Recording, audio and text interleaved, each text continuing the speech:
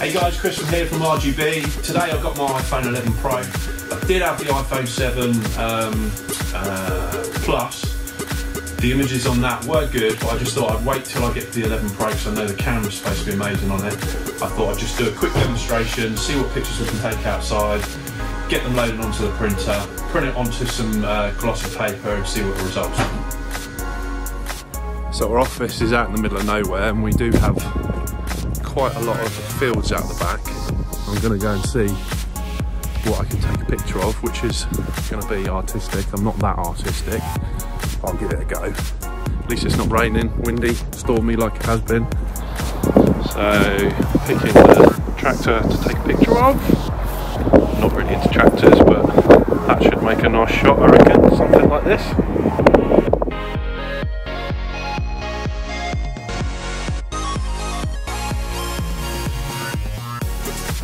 So now, picture taken, I'm going to go back to the studio, but I'm just going to see how we do it, what complications there are, if any, and how easy it is. Right, so I've got my pictures, or picture of the tractor. Going to load it onto a USB stick, because it doesn't print by AirPrint. I know the Canon Pro 1000 does print by AirPrint, the Apple AirPrint, but we can't print directly from the iPhone, so I've got to load it from my iCloud onto the computer, onto the USB stick, and then put it on. We could print from the laptop from a driver, that would be one way, but I just wanted to see a quick and easy way of printing straight from the phone to a USB stick, in the printer, print, and then we'll have a look at the results. Right, so I've got the picture on the memory stick. I'm going to plug it into the Canon, load it directly from the control panel and print.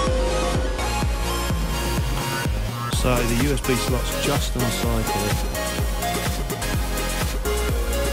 In we go. There we go.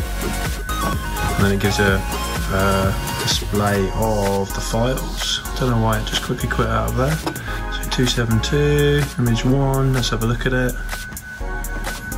Yeah, that's it. It's actually quite impressive, the display on that. It's nice. Settings, colour, perceptual, yeah. Print quantity,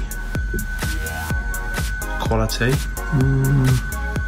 high, paper source, auto select, margin, bordered, rotate, enlarge, fit paper, no. We want same size. Apply. And stop.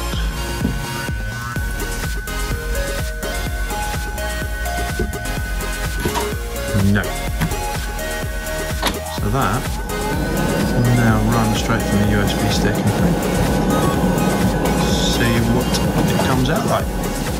So we're seeing the first bits of the print coming out. I always feel like one of those people that sit by the oven watching their dinner cook when I do this. I wonder how many hours I've wasted watching print.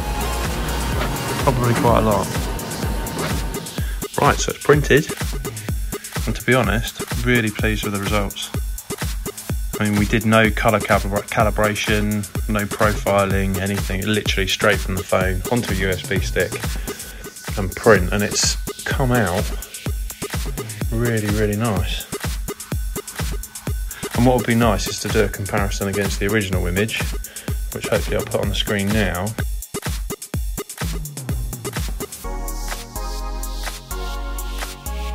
Compared to the actual printed image. But I know obviously when we're filming it, it's going to look different, but yeah, really pleased with the results.